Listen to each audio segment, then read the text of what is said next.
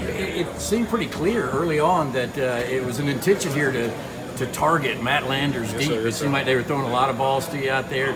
You didn't get the first couple ones, but you finally got that second one. Just tell me about what your objective was for today, and then kind of how you thought it went. My objective for today was, just coming out, playing hard, and giving it my all. First couple passes I didn't make them, but I just had to look past that and just make the next one. Yeah, you made the next one. Well, tell me about the touchdown pass. Did you see that one coming today? No, I didn't see it coming, but I felt like it was going to work pretty well.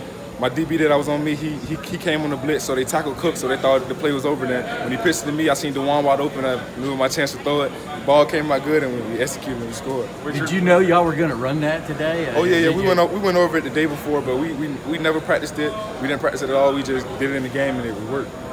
Richard was saying that y'all practiced against air. You didn't practice it against the defense. You practiced it for a little bit on Friday? No, not at all. We just went over it. We just went over it, set it up. Coley drew it up, and then came out here, did it today, and it just worked. Who drew it up? Coach Coley. How did you feel like you did this spring? Obviously, you're a guy, a redshirt that's trying to get into that rotation, get on that travel roster. How do you think you did in that regard this camp? This spring, I felt like I stepped up more and did better than I did last year with just buying in the playbook and then doing things on and off the field. What was the reason for that? Just opportunity, or why have you been able to make so much progress these last 5 weeks?